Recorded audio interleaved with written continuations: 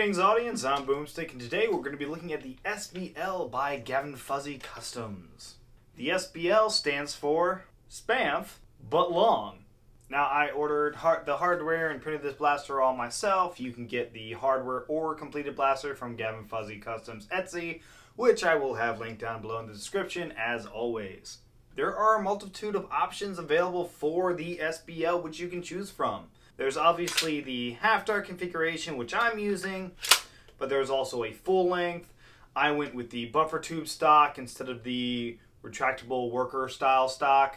I also went ahead and grabbed the machined plunger, sear, and the Vanguard pusher as well. I went ahead and just grabbed all the extra bits, which was, I think, well worth it. I'm also using the Gavin Fuzzy Scar, which I printed and strung myself, along with the angled foregrip that he designed. As far as printing goes, I printed most of these without support. However, I think there were a few pieces I decided to add support to. And putting the SBL together was actually much easier than I thought it was going to be. If you've ever built a Caliburn or Talon Claw, this is easier. Mostly due to some of the different hardware that you see here. It just made it much easier to deal with as opposed to dealing with a large amount of nuts.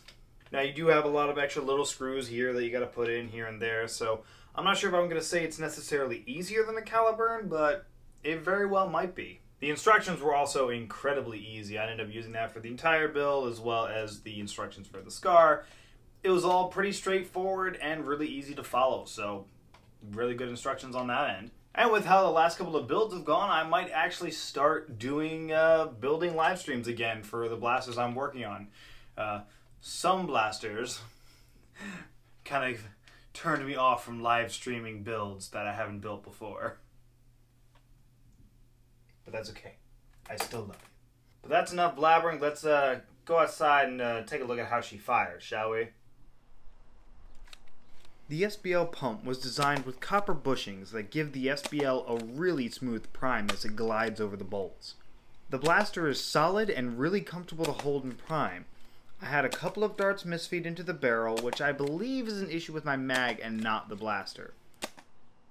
The Scar also worked beautifully, giving me a nice tight grouping right where I was aiming. When putting it over my chronograph with fresh AF Pro darts, I was getting 245 to 250 FPS, which is perfect for those high FPS battles.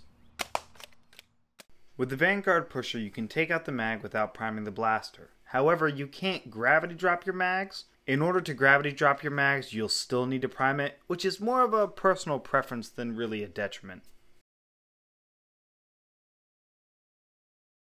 The SBL also has a noticeably shorter prime than other blasters I'm used to. The SBL prime length is about 90mm, while the Talon Claw U bullpup I have has a prime length closer to 100, a little bit over 100mm, which isn't much, but definitely something I had to get used to. Again, not a con, just observation. Now for my final thoughts. When I first saw this blaster starting to pop up, I didn't quite get the hype. I ended up ordering the hardware kit because I was curious.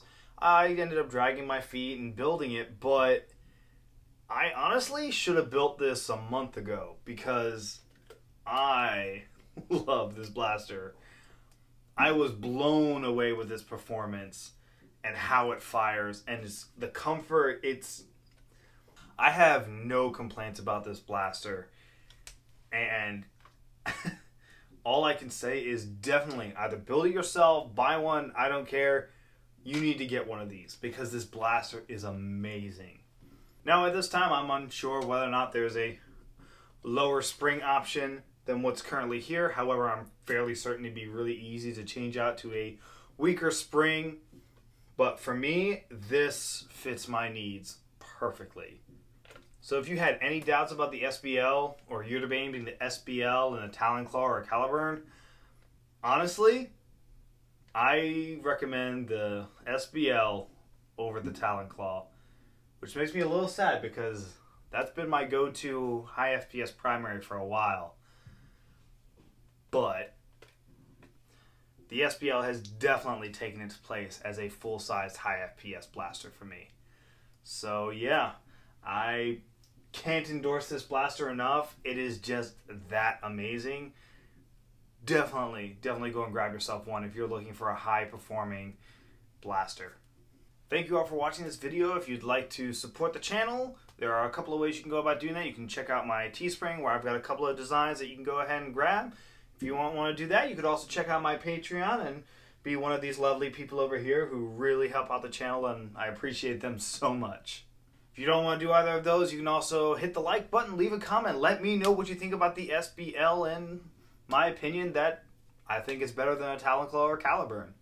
And if you want to see more from myself and those around me, definitely hit the subscribe button, tap that bell, and keep an eye out for the next video. So with that, I've been Boomstick, and I'm out.